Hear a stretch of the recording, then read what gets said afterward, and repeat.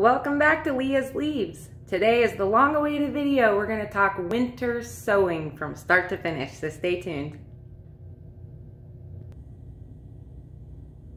Let me show you a finished one that's about to go outside. I'm planting radicchio in this jug. Duct taped together, slit at the bottom under the handle. Marked all over with a plant marker inside. I think you can see that to the left. And a generous scattering of seeds in prepared potting mix and topped with vermiculite to hold moisture. First we start with containers. These are sanitized milk jugs. Some of them I asked friends to donate, others I dug out of the landfill, dumpster diving, to reclaim them from the recycling center. All of them have been bleached. They just got a cap full of bleach and then filled with super hot water, put the cap on, give it a good shake, let it sit a few minutes, give it a good shake again, and then rinse it out thoroughly. And now they're on the floor in front of that fan, which I have turned off for the video, so that they air out very quickly. We want them sanitized and completely dry before we begin using them. Other containers work just as well. Here I have a half-gallon translucent jug. This used to be a cat litter container, and that's a juice bottle. The clear ones are great because it means all the light will penetrate in, but these work too. As long as you can see your finger when you hold your hand up to it, that means enough light's getting through for your plants. Another type of container that works really well is a 2-liter pop bottle. My little garden gnome Holly decided to come say hi. Hi, Holly. You want to say hi to everybody?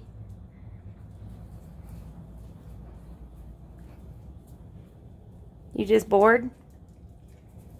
She was upstairs all by herself while I was down here working. Hi, baby. The next step is to gather up some of the materials that all the materials that you'll need for preparing your jugs. Here I have some duct tape, plant markers to go inside the jug, some sharp kitchen scissors for cutting the jug, an X-Acto knife for poking holes in the bottom and vents in the top, and a garden marker, which is a fade-resistant marker that will hold its color better than a Sharpie or a chalk pen or other types of markers. And of course, a seltzer water, which I'm never without when I'm working in my garden room. Oh, and look, a little parsley too. My neighbor gave me out of her raised bed just the other day here in January, and I repotted it and it's doing great. Okay, here's what I've done. I've taken this X-Acto knife and I've gone around the bottom of my jug and I've cut X's in the bottom. I hope you can see those. I'm gonna try to focus in on, there's one, there's another one. I also poked holes around about a 1/2 inch to 1 inch above the outer layer. The reason for that is because we want really good drainage so that those seeds inside stay moist but not drenched. And to do what I did, I just stuck it in and slit, 2 short slits on the bottom, and then for the vent holes around the bottom and top, I just pushed it in and twisted a little bit. Pushed it in and twisted about a 1/4 turn all the way around. So I have vent holes like here, and they're peppered all the way around this area. And then I use that X-Acto knife to poke 2 holes, just with a punch and a twist, on either side of the underside of the handle. You see those little holes there? And then I used my sharp scissors and I cut all the way around. I'm going to use this garden marker. I just bought a 2-pack off of the internet. Other garden centers and box stores certainly carry things like this. The reason I'm using this is so that I can mark my plant markers inside. This is what we're planting today. Some peas, some columbine, and some knee-high sweet peas. And it's also a great idea that I learned from Gardener Scott, who's another YouTuber. I'm going to link his video about this in the description. Gardener Scott had a wonderful video about winter sowing, and he made a great suggestion that he had learned from some other source, that instead of marking exactly what's going in the jug, just give it a 1, a 2, a 3, a 4, and number your jugs. And then keep a list indoors of which jug is holding which seeds. And of course, you'll have the proper plant marker inside anyway. The reason for this is because the jugs are reusable. And so if they're not labeled for a specific plant, then you're not tied to having to plant that same thing every year or have to scribble over marker and cover more of the surface area up. I'll also say that you can see that the label has been brought off. My mom was helping me do this. She lives with me. And one of the things she discovered was if you're trying to peel adhesive off the outside, if you put some hot water inside the jug while everything's still intact and sort of set the hot water on the opposite side of the adhesive, it peels off much faster.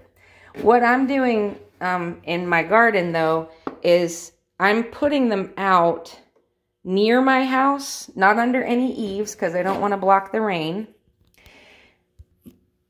But I want them to be close to the house because I live in a windy area and it'll help to kind of buffer from the wind. But I'm leaving some of the labels on, and then I'm just placing them in their area with the label facing away from the south side. They're going on the south side of my house. So any jug that still has a label on it will be facing the north side, which is the less sunny side anyway. And so there really won't be a significant impedance to the sun getting in. I would say if you live in a place that's a little shadier than mine is, I get full sun on that side of the house most of the day. If you don't, if you're in a part shaded area or you have shorter days, you live in a further north growing climate than I do or something, then go ahead and peel those labels off because that just lets as much light penetrate through as possible, which is healthy for your plants. Next, we want to prepare our soil. And today, my soil is going to be using up some things that I have open already. Don't worry so much about getting an exact mix. Just think of the end game. What you want your soil to do is retain enough moisture to keep the roots nourished, but not so much that it doesn't drain properly and they get trapped in water and waterlogged or rot. And you don't want your soil to be too dry. You're going to set these jugs with the caps off outdoors, and they're going to get rain when it rains, and they're going to get snow when it snows, and you're just going to leave them there for a couple months and let them grow inside the jug. And the jug acts as a little miniature greenhouse, also called a poor man's greenhouse. So you'll see here like potting soil from the Dollar Tree on the left, some Jiffy seed starting mix that I got at Walmart because I had a gift card from Christmas time, so I used it. Some perlite that I bought at Home Depot. Some coco coir. I don't have anyone selling that near me, so I have to order that online. But it's my favorite seed growing medium. I prefer coconut coir to peat because it's more sustainable and it works just as well. And then I'll add some vermiculite. You may also add some composted manure. This is cow compost that's been aged at a local farm in my area. Or you can use vegetable compost that you're getting from your own garden. You can add seed starting mix or potting mix, or take your own soil and amend it with lots of nutrition. And because these aren't just going to sit in seed trays for a couple of weeks, they're going to sit there for like 2 or 3 months growing. And so they need nutrition. They're going to use a lot. I have some heavy feeders. Cabbages, for example, are heavy feeders. And I have some cabbages started. So I'm going to also add some Trifecta Plus. This is a NPK of 5-10-4. So that's the nitrogen, phosphorus, and potassium that helps plants to have healthy root systems, stems, nutritional uptake, and fruiting power. If you don't have Trifecta Plus, which M.I. Gardner sells at his store, another good one that's an organic, another organic option is Fish and Kelp Blend. This is a liquid, and you just put 1/4 cup in with a gallon of water and go through and water your plants. I'm also adding some bone meal to any of my fruiting plants and some blood meal to any of my leafy greens and herbs that don't produce fruit but produce a lot of foliage. Blood meal in particular is excellent for adding nitrogen to the soil for all of the leaves. But it's not good to add to all plants. If I want my tomato plant, my pepper plant, my eggplant, my melons, my cucumbers, zucchini, etc., to be concentrating on producing fruit, then I want to make sure that they have bone meal, that they're heavier on the potassium and phosphorus, because that's what produces good fruiting. And the blood meal or nitrogen products produce good leaves, good foliage. One more I'll show you. This is for edible plants. It's a 769 MPK, and it's a Miracle-Gro product. Maybe you have an issue with them. I don't. So I use this product too. This is a granular slow-release fertilizer similar to the Trifecta Plus. And I can add it and like just scratch it into the top of the soil so that it decays over time and blends in naturally every time there's a fresh rainfall or I water. So here's an example of the soil now that it's been blended. This is a little bit of home compost, coco coir, a leftover half a bag of potting mix. It had literally like 2 cups in it, so 2 cups of that whole bin. This is an old cat litter container, by the way, a nice big one, so it's good for mixing dirt. I also put in about 3/4 of a cup each. That's not an exact measurement of vermiculite and perlite, because that will help it to retain moisture and have good drainage. And now what we're going to do is add water.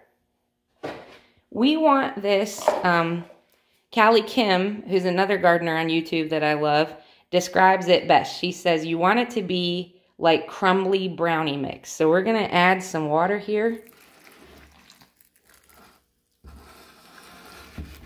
Just going to start with a little bit. This is just by feel. It doesn't have to be exact. You can add more if you need more. You can add less if you need less. You can also add things like worm castings. You can add a little bit of sand if you have drainage issues in the soil that you're using. Sand will help to improve drainage and moisture retention. But perlite and vermiculite do the job very nicely. So if I squeeze this, it's still too dry. It's still too crumbly.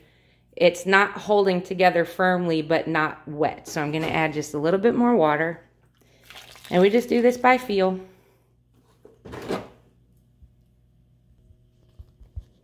Okay, I just added a little, I mixed a little, I added a little water, I mixed a little water, and now I have this consistency. Check this out. I'm going to bring this close to the microphone so you can hear it.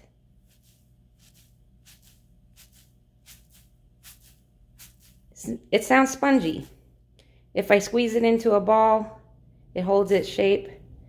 If I squeeze it tightly, there's water in it. It's moist, but it's not dripping out. That's perfect for what we want in our jugs. Let me find a way to pause my video with all my dirty. Next step is to fill it with the soil. That's lightly packed. I didn't press hard. I did press a little bit to get some of the air pockets out. It is moist, but not wet, and it's not leaking out the bottom. So it's completely dry on the table underneath that container. So now we're gonna sow our seeds. Okay, we are gonna plant some knee-high sweet peas. This is what the seeds look like. They look like small peas. Except these sweet peas are grown for their flowers. And I'm just gonna sprinkle these around, give them each some independent space. Make sure they're kind of spread out. I'm gonna scratch them in. You could do this with a dibbler, your finger. We're gonna top it off with just a handful of little bit of our soil mixture. I put the marker in at an angle. Let me see if I can show you the angle. That way when you look down through the top of the opening of the jug, you'll be able to actually read it. It won't be vertical and you're trying to angle your head to figure out, wait, what did I plant in there? So that's the easiest way to read it. We're just putting a light sprinkling of our moist soil on.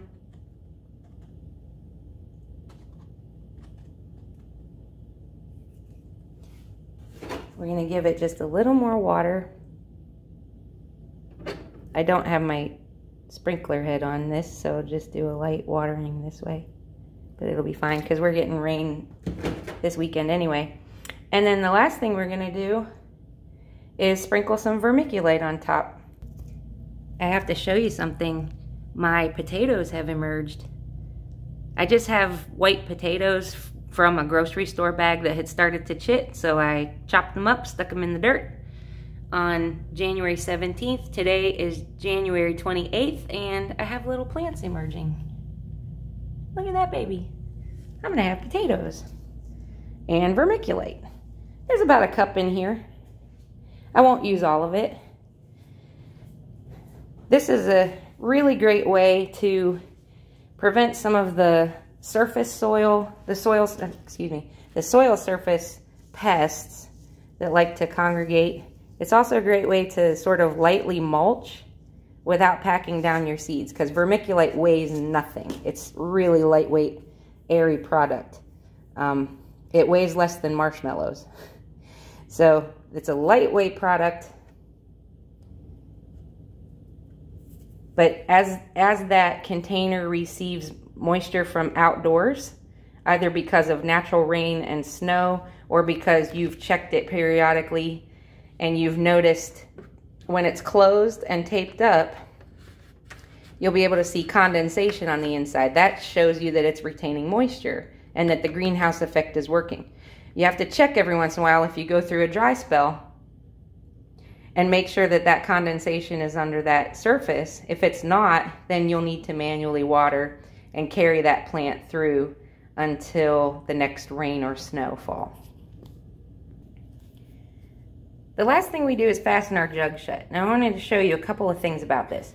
This method of duct taping all the way around, getting a good seal, I'll go over this one more time once it's outside, all the way around the slit that you've cut around the edge.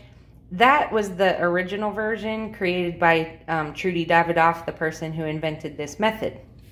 Along the way, other people who've practiced winter sowing have come up with some other really clever ideas.